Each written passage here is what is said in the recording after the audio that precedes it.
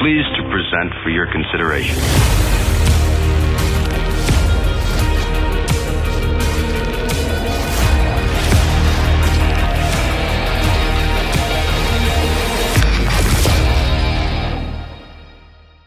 What's up, everyone? Welcome back to the Gearbox podcast. Again, I am Andy Bond, and with me is my good friend Dan Singleton as we get through the E3 conferences for the first day.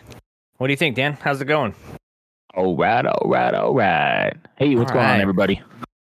Sweet. So we just watched the Gearbox conference as well as the VR showcase, the Upload VR showcase. Both of them were actually, well, the VR one was actually pretty long compared to the Gearbox, so we're rolling them into one episode here. So we'll go ahead and start off with Gearbox. Dan, what did you think of the Gearbox conference overall? I enjoyed it. I'm actually pretty excited for pretty much everything they got coming. I am a little concerned about their Homeworld 3 reveal. There was no gameplay that was shown, and kind of like what we were talking about earlier with Ubisoft and the industry in general, there's a little bit of concern, at least for me, on them talking about this game and trying to hype this game up far too early based on their production schedule. They didn't really have much detail. They sprinkled little things in about it during their whole presentation, but again, there was no actual gameplay. There was nothing visual to talk about, or not talk about, to show us regarding that game. And it makes me a little bit concerned about, is this going to be another one of those, hey, we got a cool thing coming, and then, we're still going to be talking about this in 2024, 2025, or some stupid. Yeah, I agree with you on that one. It's kind of like what we were saying during the show, where like you didn't give us anything, and so you're only dragging on the hype a little bit. Now I don't know anything about Homeworld personally for the first or second one, so I don't have that same sort of excitement for Homeworld 3. It could be that everyone probably who have played this game have lost their shit listening to it, or seeing that the little teases and such like that, but there wasn't anything substantial. No, there wasn't any meat to it. So I think it was one of those ones that have been released or announced a little bit too early. Like what you said during the show, is that they kind of just maybe got bored during COVID and decided to push this one a little bit further to say, hey, let's tinker with this and then announce it. But I don't think they have anything of it. And honestly, I don't know if they just had that one level and they were just kind of playing around with different ways of showing people to get them excited, or if that was even part of the other two games. But yeah, I'm not sure what some of that was about. They were also sprinkling in their thing about Gearbox University. I think that's what you're talking about, right? Where they were sprinkling in, and it's just like, what the hell is this? I think the whole Gearbox University is kind of like what Bethesda did last year or the year before that, where they were doing the Bethesda amusement park, where it's like, now go over into this section like Disneyland. They were breaking it like Disneyland, like over in California Adventure or Toontown, we got, Fallout, yada yada. So I think that's just what they were trying to do to keep it like cutesy almost, because they're silly overall, especially with the whole Borderlands thing and everything that was going on, which is fine. I mean, I enjoyed everything that they did for that in that aspect, especially for Borderlands, with Randy Pitchford walking around the movie set of Borderlands. I thought that was kind of cool to see things, rolling, no pun intended. That movie does look like it has a lot of potential based on everybody who's involved. Yeah, and at first I thought I wasn't going to be excited about it. I thought it was just going to be another video game movie like that horseshit that was Monster Hunter. But I think with who they have set up on board for Borderlands, it has the potential of being a really fun movie. And I think if I keep that in mind for what it is, just like the Meg, just like Sonic, it's just like, hey, you know what? We're going into this movie. It's going to be stupid, silly. It's going to be a lot of fun. And, I know what I'm getting myself into, so I'm not expecting anything crazy other than crazy for Borderlands. Right. Yeah. I mean, I've played Borderlands a lot, and I'm pretty excited about it. I'm excited, especially because of during the trailer and when they were walking around that soundstage, they were showing people who were involved. Primarily, Eli Roth is directing. I like a lot of his work. I can't think of anything that I don't like that he's done off the top of my head, anyway. And then they have some of the producers from the very early Marvel Studios. So they did the early Spider-Mans with Tobey Maguire. They were involved in the MCU Phase 1, and we all know how that turned out. It turned out phenomenally well. So I think that they're laying potentially some really solid foundation to move forward, hopefully with other games in the future. At least as a model, even if they don't do it, at least it could be a model to others on how to go about making this good. I mean, because like you and I were talking about, we looked at that list of video game movies, and some of them were just, oh yeah, they did make that, didn't they? Oh shit, I forgot about that. Those kinds of things, like Double Dragon from 1994. Right. I totally forgot about that movie, but I mean, as soon as I saw it on that list, I was like, oh yeah, they did make that, and it was dog shit. Yeah, for sure. But then they also announced more in the video game theme. They announced that spinoff with Tiny Tina's Wonderlands, and which that looks like really cool. Yeah, it looks like it's going to be a lot of fun, right in the vein of Borderlands. The ridiculous adventure kind of thing, but in her own world. And it just looks like a lot of fun, and I'm totally on board with getting that and playing it. Yeah, which is awesome. So, and it did look like it was supposed to be a complete spin-off and not a DLC thing. So that's pretty cool on its own as well. Yeah, and on a personal note with the movie, I'm super stoked that Gina Gershon is going to be Moxie. That's just me, though. Like, I have a thing for Gina Gershon. I've had one for a long time. I am perfectly okay with her being Moxie. I'm excited. All right, that'd be awesome. They also showed off Tribes of Midgard, which seems pretty cool, but it's 10-player co-op. Like, was it 9 or 10-player? What'd they say? Well, it's a 10-player because it's you and 9 other friends. Oh, you and 9 friends. That's right. That's right. So, you're playing as the level up Vikings with 8 classes available and upgrade your town. It's going to be PlayStation and Steam, but it looks cool. I think the gameplay would be really well done, but my problem is, it's like you could play it by yourself, but we highly recommend playing with a lot of, your friends. It's like, well, we have a hard time getting 4 players on the Oculus. I'm not looking to get 9 other people to join a co-op RPG. Yeah, so playing any game with randoms is always a real crapshoot, and it's almost never. It's not even a 50-50. It's like a 10-90 if it's going to be good or not, and the 10% is good. Yeah, and that's just getting a couple of other randoms, not almost a dozen. Right. Yeah. So. We'll see how that goes for sure, but that one did look cool. But overall, I think what really was the pull away from Gearbox was Wonderland's DLC and then the movie information that they did a little bit of. So that'd be. I don't think I'm looking forward to it. I'm not sure the Wonderlands was a DLC. I think it's a standalone game. Oh yeah, I'm sorry. I meant to say like the spinoff title. So spinoff. So that was the bulk of what they talked about.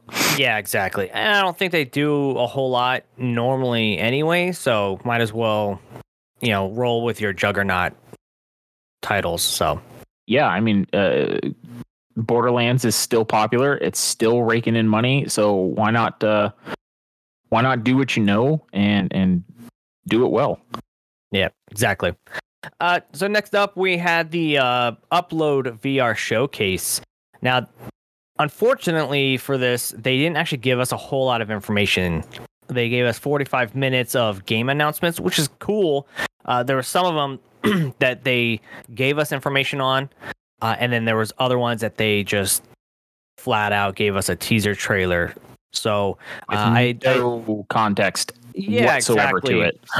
So there's, I was able to get all the games written down, so we can. I'm just gonna run through it, and if there's anything that chimes in, we'll run through that. So the first one that was on the list was Fracked, which looked like it was an action title similar to a 007 style. You had the guy running around on the train on the side of a mountain. That's all we have. He was fighting about some that sort one. of monsters or something. Again, they gave us no context. No idea. So we don't know about that one. Then next up, you had Larcenauts, which was what you said, multiplayer Quake Arena style game. Yeah, that's definitely what it looked like. Yeah, it showcased you're running around and you're dodging in and out. It was almost like with Quake Tribes even. You're dodging, hiding behind stuff, trying to throw some ammo at everybody and win the match. So what one of them, the next one that actually had my attention was the Natural Magic, the Walt of the Wizard. And like all VR, it's first person. You're a wizard and you're running around in a fantasy style world. So again, no more information on that, but it did look cool. So check out that trailer. Then there was a Song in the Smoke, which is a survival style game. And then Against. From what they showed of that game, it seemed, again, none of these had any context or explanation associated with them other than these 30 to 60 second videos, and it seemed like it was a real slow grind game, like Song almost like you could Song in the Smoke, almost like you could fall asleep playing it. It seemed like it was that slow and calming and relaxing. So I don't know how. Yeah, you're dealing with animals. Like it's survival in the way that the world is also trying to survive. Where they were talking about the deer and the creatures and stuff, where they're trying to not die by starvation. So they're skittish if they see you running after them and such like that. So. I think it was a cool idea and concept, but it's not something that I feel like I would be into. So, next up we have Against, which actually looked pretty cool. It was the super hot-esque type game. What you said it was or I think what they said was a bloody version of Beat Saber. Yeah, that's definitely what it looked like. Like enemies were coming at you to the beat of music, but again, they didn't specify that. That's just kind of. I noticed that they were hacking at the enemy at the beat of the song that was playing while they were showing the teaser. So without them saying it, that's just kind of what I gathered about it. Yeah. So they definitely needed a little more time. They could have made this. This is 45 minutes. You could have made this an hour or so and really dug deep into a lot of these games or some of the higher profile games like Against. They showed off Eternal Starlight, which was a tactical based, I think, space game. That seems interesting. Again, Samurai Slaughterhouse, I think I'll pass on that one.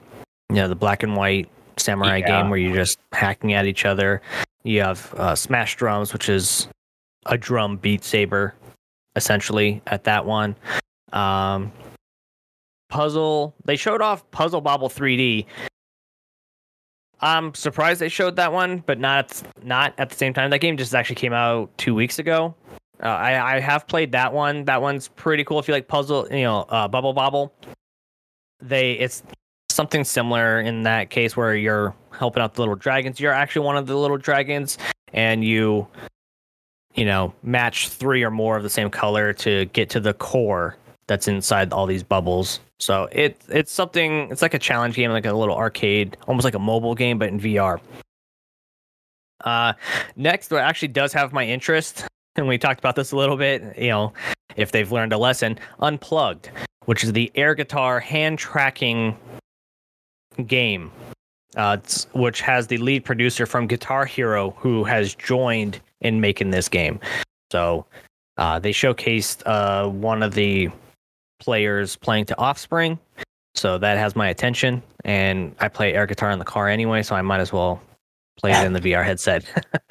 and like what you said, we don't have to have all this hardware, all this plastic laying around in our house anymore. So Yeah, I'm just worried that if it gains any form of popularity, that it's just going to be driven into the ground like Guitar Hero and Rock Band were. Like, we don't need 4 to 7 different versions of this game put out every year.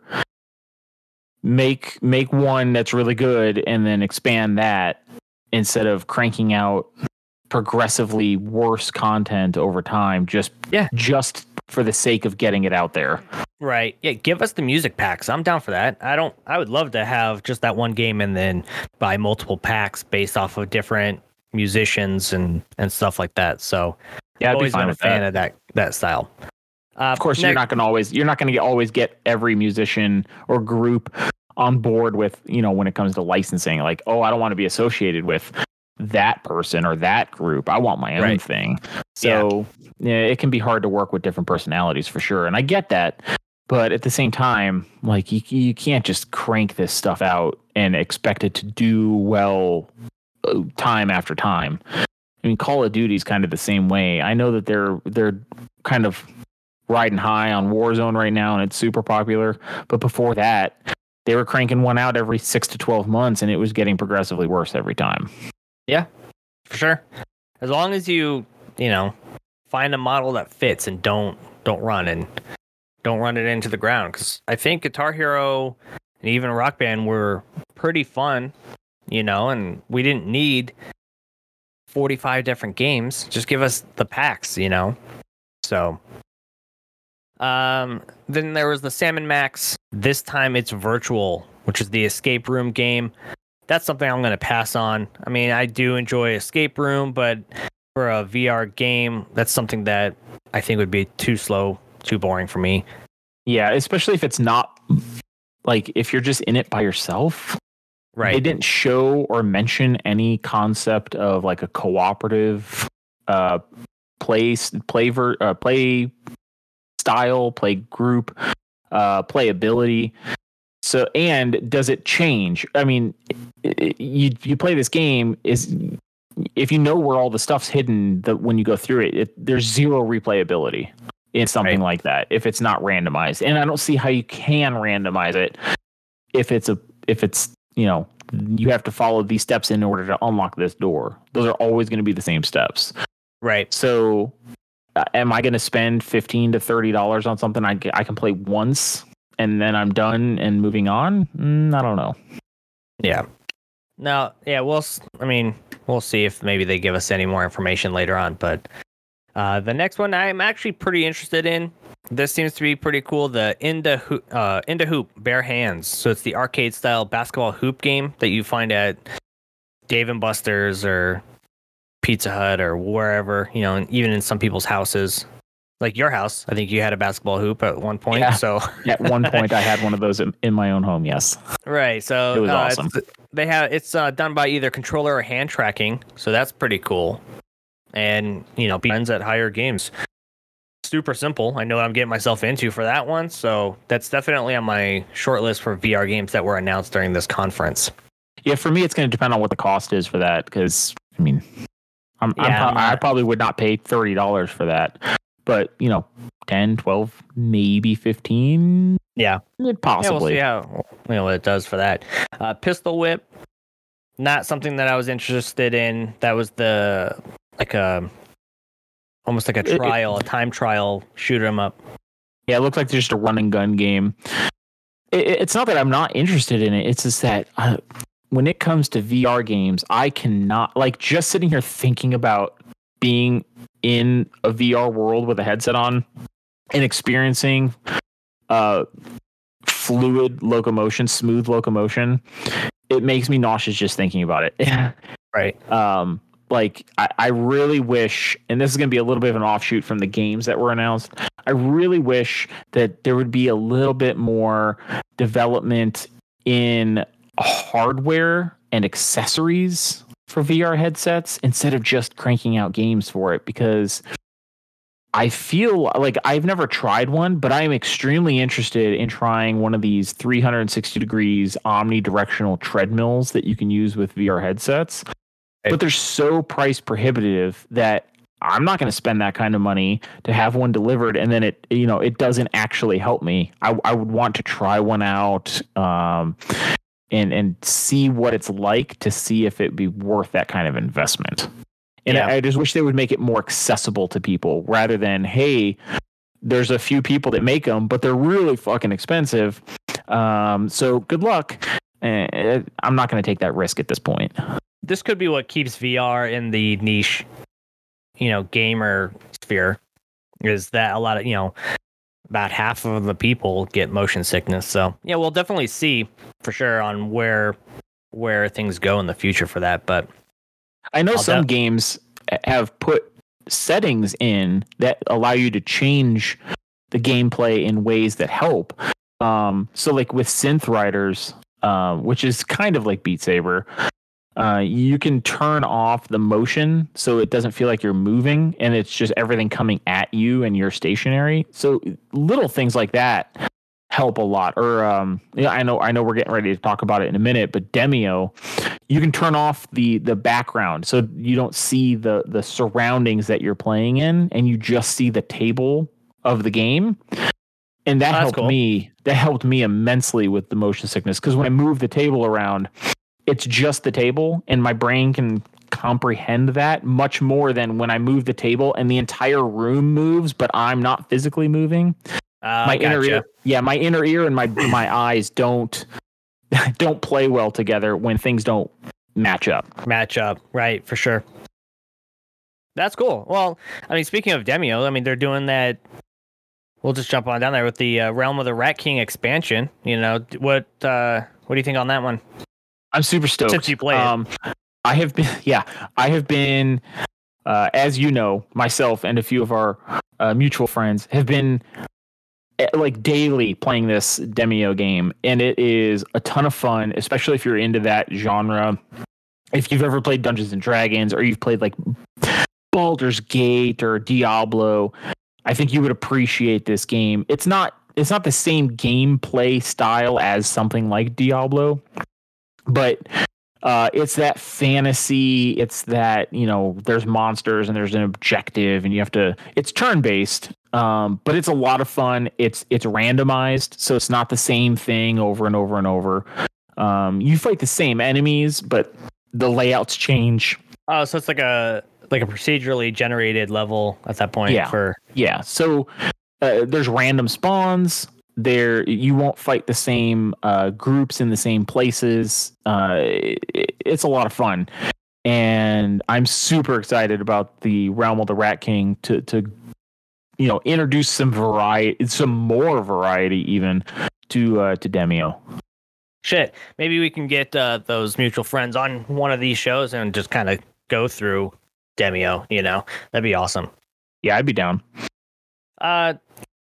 There's a couple other ones. So Iona didn't really give us any further information. It just seems like it's the Rhythm of the Universe VR series. It's supposed to help with support for wildlife conservation from the games. And it's done by the Irwin family, their foundation. I don't think the game was developed by them, but I think they're in conjunction with the developer. Yeah. That's like a charity type of thing. Yeah. So I don't know much more on that one. I know that I guess the partnership that they're doing, that team has worked on a bunch of games. Yeah. Or experiences, I guess.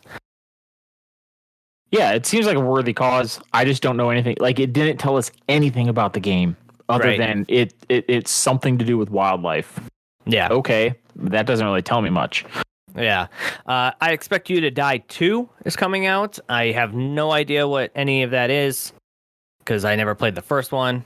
It just seems like it's a weird espionage game that I didn't really strike my fancy. From there, Green Hell, is that up next? Was that after that? No, Blockbuster VR was next on the list for there. Yes. So that was the kaiju game where you go around and you destroy towns and armies that are sent after you. So essentially, you're Godzilla. So that one has my interest for sure. I'm First person rampage. Around. Yeah, exactly. So I'm down for running around and fucking shit up that way. One of the ones I'm not interested in in the least is Sushi Ben VR, where you try to get people to come to your sushi restaurant that you work at. Sounds super boring. No, thank you. Yeah, if I wanted to pretend I work in a sushi restaurant, I would probably just go work in a sushi restaurant. I don't need to. I don't need to come home and put on my VR headset to try to escape reality in order to go into a minimum wage job and pretend that I work for somebody else in a game. No thanks.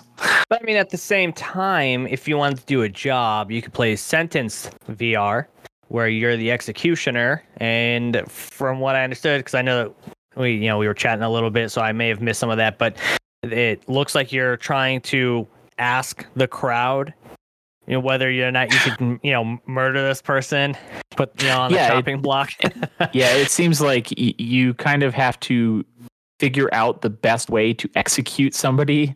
Right. So they again, not a lot of information was given about it, but from what, like you said, what we were able to gather, you have to kind of judge reaction of the crowd. It seemed like form may have been important. So if you were going to be style points on how you brought the axe down, I have no idea, but it looks interesting. So that's one of my short lists as well. You lose points or money or something. You there's a deduction if you botch it. So if you drop your sword to behead somebody and it doesn't go all the way through, you fucking botched it, right? So yeah. So it seems like things like that make it where you need to consider style, form, accuracy, all that kind of stuff. But again, until more information comes out about it, I don't know for sure. Yeah.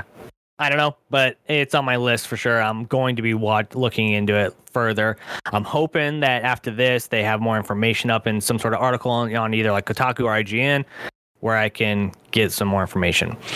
Moving on, we do have Sweet Surrender, which looks like you're just like a robotic shooting, chaotic, mess. Not really. That's all I got from that trailer. We have Windlands 2, which didn't show us anything on that one other than you're jumping on and connecting to other things, and almost like a pseudo zip line type game. Mm-hmm. After that, you have Traffic Jams. No, I don't want to do that one. That looks really boring as well. And then the next one after that was Green Hell VR. That one looks interesting for sure. It does look interesting. It looked like it was a survival game, but not the typical survival horror. There's no zombies. There's no it's literally, hey, you're out in the middle of the jungle and you need to figure out what the hell to do. Right. You need water. Shelter, you need shelter. Make a fire. You need to start a fire. You have to.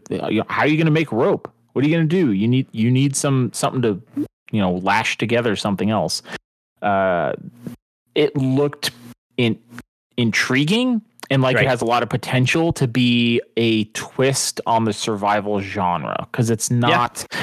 It didn't seem like it was violent survival, although there were you had to take into consideration actual violent threats, oh shit, there are predatory big game cats in this jungle I'm stuck in. Now I have to go deal with this cheetah or puma or whatever. I don't remember what they had them going up against. It was a leopard. So it seems like it's a realistic survival game instead of Umbrella Corporation unleashed this virus and now we have to get out of Raccoon City. As fun as Resident Evil games are and that genre is, it seems like this is a little bit of a different twist on it. Yeah. Well, I mean, and more realistic. Yeah, speaking of the survival horror, the next one that they showcased that I actually was pretty interested in was After the Fall. That's the 4-player co-op cross-platform with Oculus, PC, and PlayStation VR.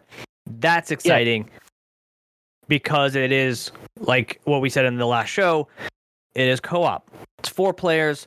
You have an Oculus, I have an Oculus. So-and-so has a PlayStation VR. Even, one of our mutual friends who has, I think, the Vive, right? Something like that, yeah. Yes. So he can play with us. He can play with us on that one. So after the VR. So that's the zombie game. But yeah, they gave us a ton tiny bit of context in that one.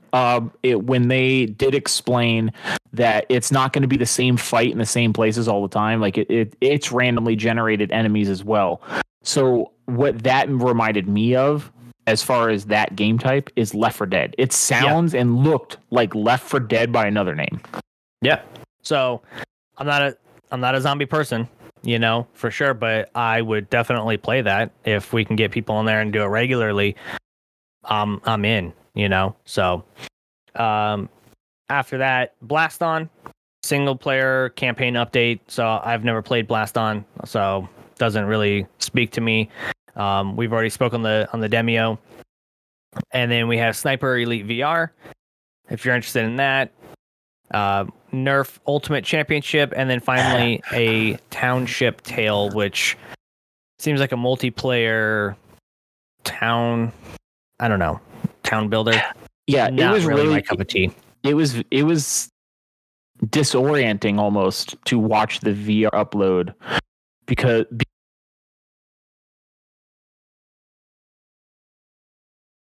videos that they were presenting. I know we've already talked about it a bit, but there was a lot of information missing that would have been important to provide and give us some foundational information on these games that are coming our way. Because now, as of right now, we know almost nothing about them other than the basics of what was shown in the videos, which isn't much. Yeah, but hopefully we get some more information moving forward. I would like to revisit some of the ones that we highlighted for sure, and see how those are going, and see how those will play out. I think I'll be picking up a couple of those. Let's see. I think that was it as far as what we had. That's all they really talked about in those two uploads was the Gearbox and the VR. We talked pretty heavily about what we're excited about, and there wasn't a whole lot in the VR world that I'm really super stoked about, other than that demo update. Gearbox had a lot more that I'm kind of stoked about personally. Yeah. But again, it just boils down to needing to know more. And I'm assuming as the weekend goes on and weeks and months come, that we'll find out more information. It's just a matter of time. Yeah, for sure. So that is it for today's E3 coverage.